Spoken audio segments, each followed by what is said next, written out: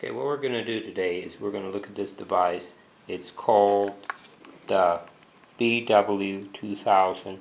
That's short for the block wall device. Back here is the rubbing plate. These are two knobs which you use to adjust the device. In the back is, let me show you what's in the back.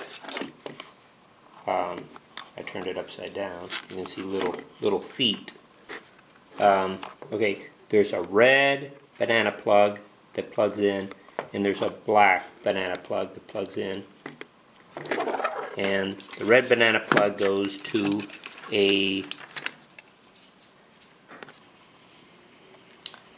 is a copper plate, and you place this over your stomach chakra.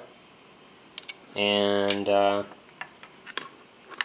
the black banana plug goes to this clamp. What you do with the clamp is you clamp it to a copper rod which you stick where there's a vortex. Imagine my finger is a copper rod, and then you just clamp it, stick the copper rod into the vortex, and while you're doing that, you are, with one hand, you're adjusting the knobs, and with the other hand you're rubbing on the rubbing plate until you get a stick reaction. And basically that's how the device works. There's not that much to it.